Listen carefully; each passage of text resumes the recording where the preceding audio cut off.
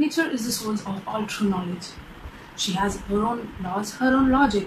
She has no effect without cause, or an invention without a necessity. These are not the words of mine, or of Leonardo da Vinci.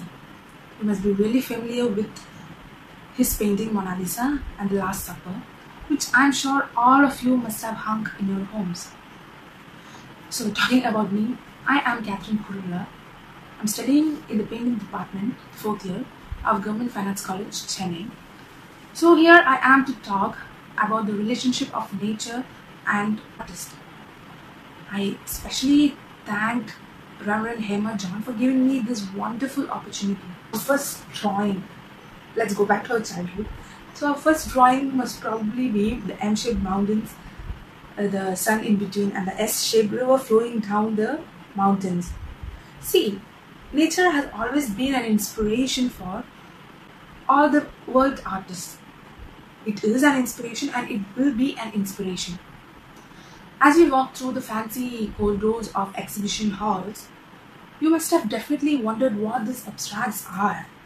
What is the inspiration behind the abstract paintings? And let me tell you a secret. Take the abstract painting and filter it. Let us filter it again and again. And what is the final outcome? The final outcome would be pure nature. So talking about myself, I'm not really fond of, flowers or birds. But what I am really into is the landscapes and sceneries that give me a visual treat to my eyes. And second thing that, amazes me is the colors of nature. Let me tell you an example.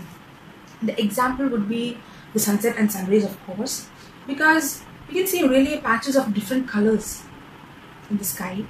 And the best example that I can give you is the rainbow mountains of Peru.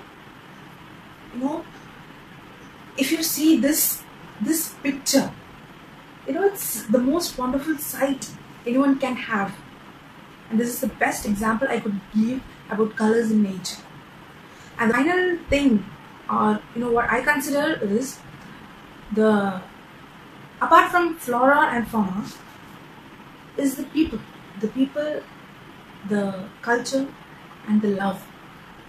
That makes nature nature. Let me give you a brief idea about how nature have inspired the artists. So, who are the first artists? Obviously, the first artists would be the cavemen. They used art as a symbol to communicate and to identify. So, how did they draw? So, the best, cave paintings in India is the Ajanta and Ellora caves. Many of you must have heard about that. But what have they used in there?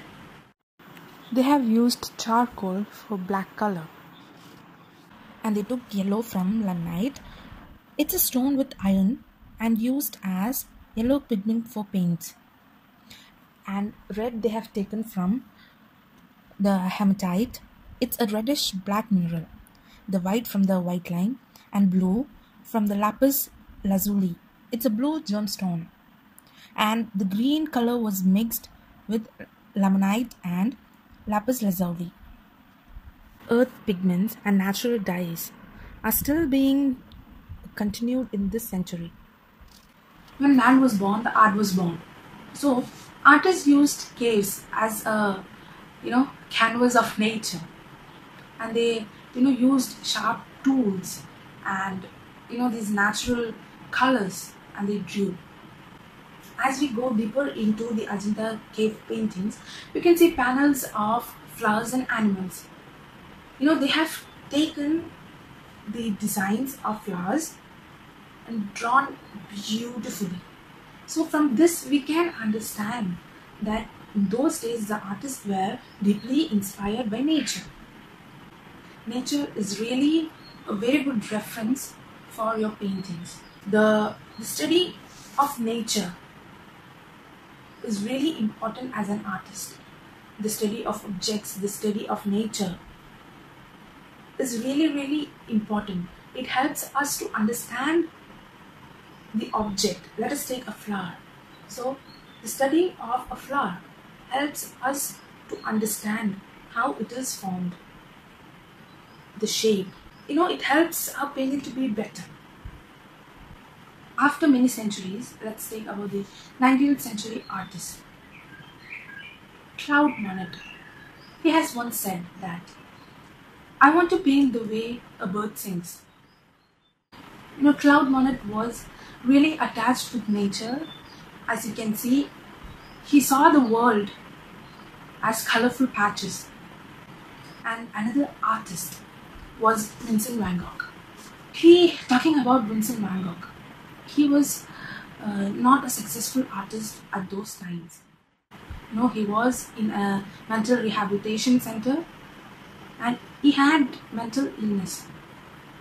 But he saw nature as inseparably linked. In fact, mathematicians said that they could find the turbulence of swirling water in his paintings. Apart from the animals, birds, the nature, trees, humans are the best example. The study of anatomy, human anatomy, is really important. So let us come to humans. So there is something called the cell art. These are the works of David S. Goodell. He is a professor and is especially known for his watercolor paintings of cell interiors. And this is the coronavirus.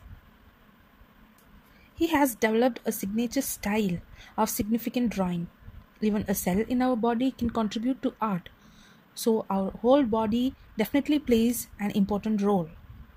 Artists are often particularly keen observers and precise recorders of the physical conditions of the natural world. As a result, paintings can be a good resource for learning about ecology. I go to nature to escape from the reality.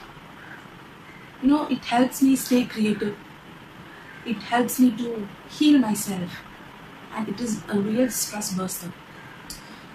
Nature has, never given me a negative impact. Apart from the paintings, crafts are also linked with our ecology. These are the shell hangings that I have made. It is absolutely eco-friendly. Bamboo crafts, wood carvings, pottery, ceramics. Every craft has an element of ecology in it.